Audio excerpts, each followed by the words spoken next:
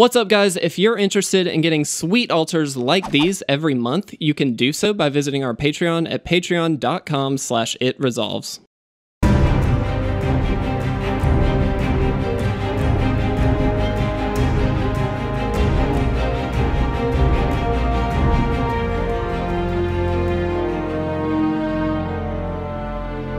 What is going on, everybody? Welcome to episode 300 of our Crack-A-Pack series. We've made it to 300. That is insane to me. Thank you so much for all of you guys who watch these on a somewhat regular basis, at the very least. We really appreciate it. The support has been phenomenal, and because of you guys, we're able to open up cool stuff like this. Obviously, Lorwyn is the pack we are opening up today. That's not something we ever really get to open up. I think we may have done it like once. It's just so expensive to get these packs. But thankfully, with your support, we're able to get there. Thank you, thank you. But we are always going to be going through these as if it is a pack one, pick one scenario. So our first goal here is to figure out what our pack one, pick one would actually be if we were drafting this set. I'm going to go ahead and tell you I am very out of my element with this set. I did not play during this time. I had a few of the cards, but I really didn't know this set very well. So we're going to do the best we can. I don't really know. I know there's some tribal synergies, things like that. Obviously, here we got fairies, but we'll see what we get. There's some really cool stuff in this set, though, so get really stoked about it. Also, this is kind of an homage to Throne of Eldraine, which will be coming out very, very soon. Very similar in terms of the art style and things like that we're seeing. And I heard somewhere that it's technically on Lorwyn. I don't know if that's the case. I think it's a whole new plane is what I thought, but correct me if I'm wrong. I have no idea. So let's open this up. Pestermite is our first common here. It's a 2/1 for 2 and a blue with flash and flying. When it comes into play, you can tap or untap target permanent. Now, that can be any permanent, land, artifact, enchantment, anything. Not that necessarily an enchantment would be the best thing, but can be literally any permanent. Not only that, but it is a 2/1 flyer with flash, which means you can leave up like a counter or something along those lines, and then flash this in if you don't happen to need that counter. Lots of really cool upside with a card like this that's so flexible. Also, again, tribal stuff. Fairies are very, very popular in this set, so it would be a really nice thing to have start off a draft with a fairy just to give you a little bit of direction, things like that. That being said, the real reason this card is so good is because of Splinter Twin. We all know the menace that hit Modern for quite a long time. This in combination with Splinter Twin just means you can get infinite Pestermites and then swing in for the win immediately.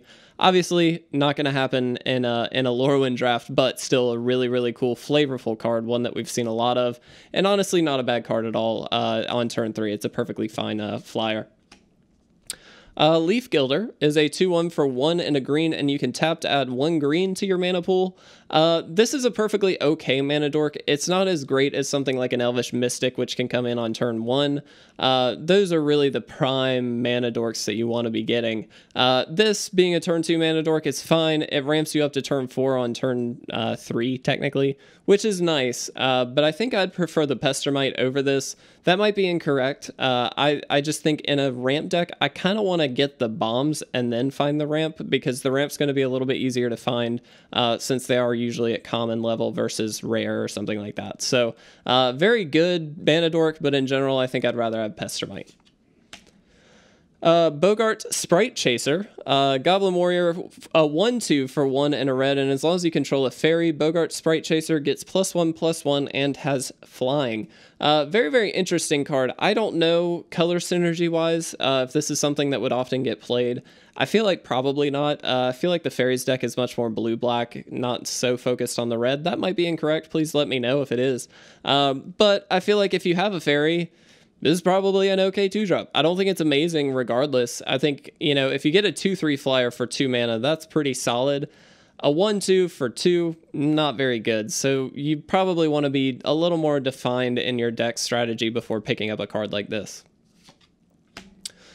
Thieving Sprite is a 1/1 for 2 and a black with flying. When it comes into play, target player reveals X cards from his or her hand, where X is the number of fairies you control. You choose one of those cards, and then that player discards that card. So this is very much like Thoughtseize on a stick, similar, and a very, very powerful card in my opinion. I think I actually like this more than Pestermite. Much more of a payoff card on turn 3 than Pestermite is, just because you get to not only get a 1/1 flyer out there, which is going to be fine, but you also get to take a card from hand, and that can be a huge setback depending on the situation that you're in and when you can play this. Obviously on turn 3, they're going to have a few options in their hand still, most likely, and so if that's the case, this is definitely a powerful card. I think I would take that over Pestermite. Might be incorrect, but so far that's my assessment. So, Kinsbale Balloonist is a 2/2 for 3 and a white with flying, and when it attacks, you may have target creature gain flying until the end of the turn. Interesting card. I think it's pretty good. I'd prefer the Thieving Sprite, I believe, over it. But a 2/2 for 4 with flying, it's a little overcosted, but I'll take it. Giving something else flying as well, though, I think is great. I do think that just means you're going to be able to be really aggressive as much as possible, and that's exactly what you want to do.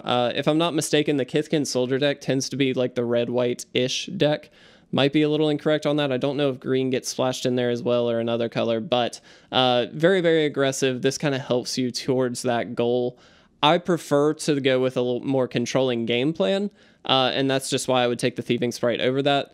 This might be an incorrect assessment, but that's just kind of my take on it. I do like being aggressive, obviously, in limited. That's what you want to do, but I'd prefer the Thieving Sprite. Bogart Loggers is a 2/1 for 2 and a black. It has Forest Walk, so it's unblockable as long as your opponent controls a forest. Then you can pay 2 and a black, sacrifice it, and destroy target tree folk or forest. Very much a hate card for green, and I think it's good in the situation where you're against a green deck. So I think this is much more of a sideboard card. It's interesting. Normally, when you find cards like this that are so hateful towards a particular color, they tend to be like an instant or a sorcery. It's really cool that this is a creature. I love that. I love that they put so much flavor within the creature package themselves. So love that a lot. Definitely a good sideboard card. If you're in a black deck, you'll want this against a green deck, but not amazing by any means in a regular situation. Flamekin Brawler is a 0/2 for 1 red, and then you can pay a red and it gets +1/+0 until the end of the turn. I think this is a great 1-drop, actually. Obviously, this is going to be something that you're going to have to sink some mana into, and that can kind of set you back depending on the situation that you're in. But it does give you an avenue for being really aggressive, on turn 2 after you've played this on turn 1. It just gives you an option to really pump it up, be a 2/2 on turn 2, and be able to swing in at the same time. That's pretty good. Not only that, but you can just keep pumping it up and dealing with larger creatures on the field if you really need to. So if you need to leave this back as a blocker, you leave some red mana up, you might be able to trade up for something really powerful. Obviously, it's going to die pretty easily, but that trade is worth it, I think. If you're trading up, it's great. So in that instance, I do kind of like this. Again, I don't think I like it more than the Thieving Sprite. I just kind of prefer that game plan a little more. That, again, might be incorrect. I don't know, unfortunately. Tideshaper Mystic is a 1/1 for 1 blue, a Merfolk Wizard, interestingly. Tap it, target land becomes the basic land type of your choice until the end of the turn. Play this ability only during your turn. I don't love this card. There are a lot of effects that seem to get printed a lot in the older days of Magic, where it was turn basic land into another basic land and all this stuff. I never liked those effects. There are definitely instances like Forest Walk, for instance. We saw that. You can turn the opponent's land into a forest and then you have an unblockable creature. That's fine, but that's a lot of setup with a bunch of really like low ground dorky kind of creatures. I'd rather just have some big payoff stuff with a few decent cards in between. So for me, I don't love this card. Definitely not something I'm interested in.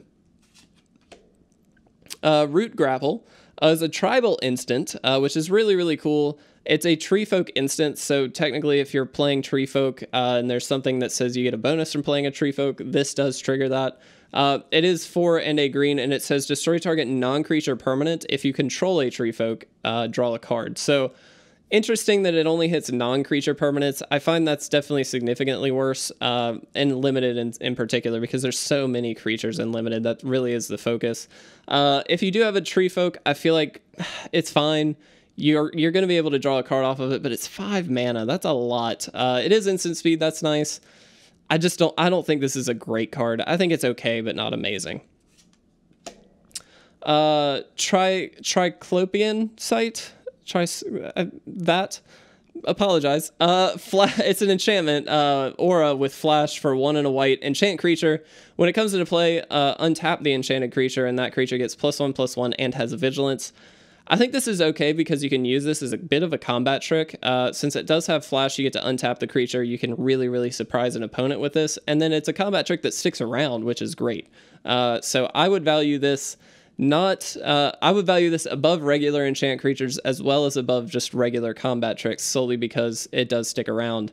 I love it for that. I don't think it's an amazing card. I think it's something that, you know, you pick up if you're in that deck. If you're in the white kind of creature heavy deck, you'll want something like this.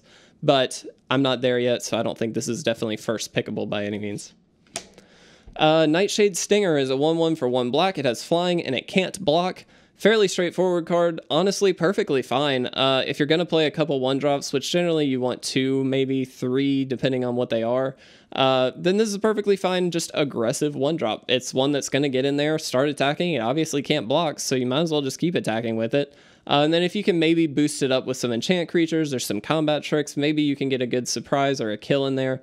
Really, really cool for that. But it's not an amazing card by any means. It's just kind of one that you would probably pick up later in the pack if you're in that fairy deck and you want some aggressive stuff. It's good for that. Love the art though, by the way. The art through this whole set is just fantastic. Crush Underfoot is 1 and a red for a tribal instant. It is a giant, technically. Choose a giant creature you control and it deals damage equal to its power to target creature. This is a very, very solid removal spell. If you're in the giant deck, there is a good, I think, fairly strong giant deck at the very least. And this is perfect for that, but I would prefer to be in that first. I don't want to pick this up and then not be in that deck and just not have any real way to play this. So for that reason, not going to first pick it here, but if you're in there, definitely pick it. Glenalindra Pranksters, is a 1/3 for 3 and a blue with flying, and whenever you play a spell during an opponent's turn, you can return target creature you control to its owner's hand.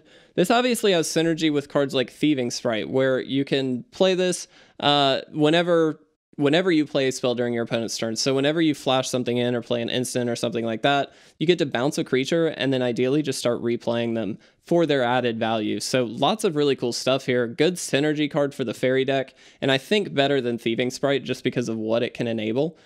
So I'm in for this. I do like it. It's not a powerhouse card by any means. It is just a 1/3 for 4 with flying, but it's going to probably live a while in the air because it does have that 3 toughness.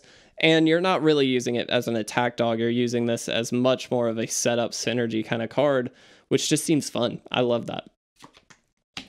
Incremental Growth is a sorcery for 3 and 2 green. Put a 1/1 counter on target creature, 2 1/1 counters on another target creature, and then 3 1/1 counters on a third target creature. So lots of counters to be thrown around.